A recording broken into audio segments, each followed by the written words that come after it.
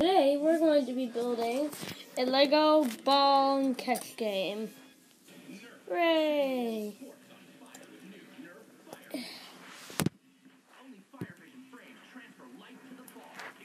Okay. These are the pieces that we're going to be needing. One of these torque pieces with like the 4 handles and the little brick in the middle. A 1x1 stud, black, or whatever color your torque piece is, and a small chain. I suggest using black. These are a lot of black, these and these, and you can get the chain from that Ninjago snake set.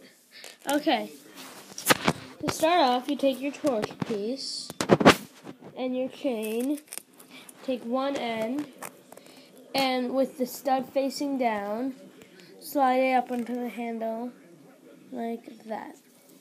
Then put that down. Take the stud, the other end of the chain, and just put it on right there, like that. So there you go. It actually works. See, it's really hard to see. And now you can give it to your Lego guy.